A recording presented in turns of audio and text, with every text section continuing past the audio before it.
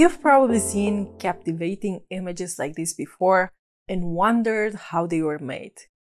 The way we're able to construct fascinating worlds like this is with a key feature in Photoshop called layers. At the core, layers are just multiple images stacked on top of one another. Let's look at this practical example. This image of a green landscape lives on one layer, and these images of various birds, leaves, and vines are located on other layers. By stacking layers like this on top of one another, you can create worlds that otherwise exist only in your imagination.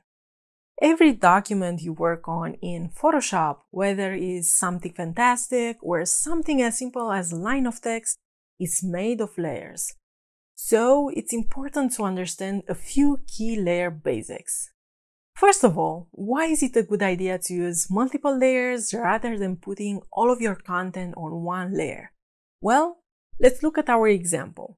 What if you want to make this flamingo bird bigger without changing the rest of this image? You can do that easily because the flamingo bird is on its own layer. That's why layers are so important.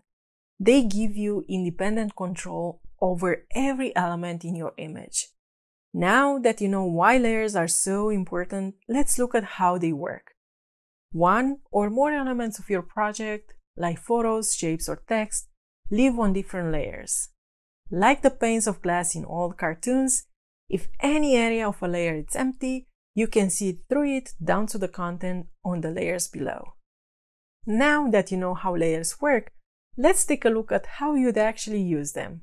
In this tutorial, we'll introduce you to the Layers panel, which is a hub for all things layers. You'll learn how to hide and show content in a Photoshop document by turning the visibility of layers on and off. This comes in handy to explore design alternatives as you build an image.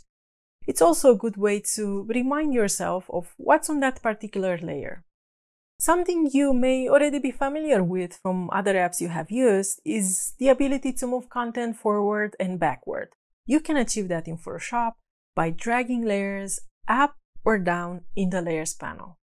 And you probably know from using other software that you need to select content in order to work on it.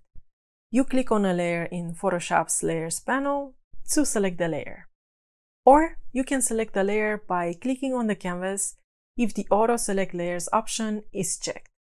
With the layer selected, whatever edits you make will affect whatever content is on that layer. So let's recap.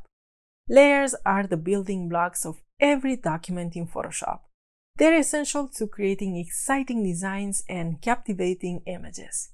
The biggest benefit of layers is they let you work independently on different pieces of content. And the Layers panel is where you'll spend most of your time working with layers.